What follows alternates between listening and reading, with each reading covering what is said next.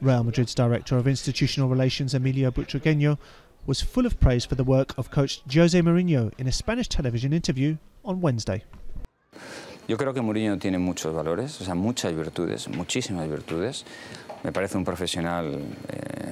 I think Mourinho has many strengths. I think he's a model professional in many aspects of his work. He has a desire to better himself and is obsessed with the details. He wants his team to improve day by day, similar to the way in which the Real Madrid of Alfredo Di Stefano worked, and he wants to compete at the very highest levels.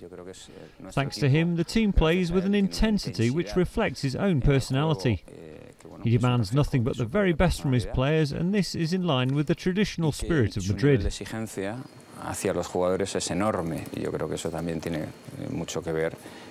The former Real Madrid striker went on to speak of his hopes that the side can add a 10th European Cup to their collection in the near future. Mucho también por el esfuerzo de todos los que trabajan en el club. Hay mucha gente.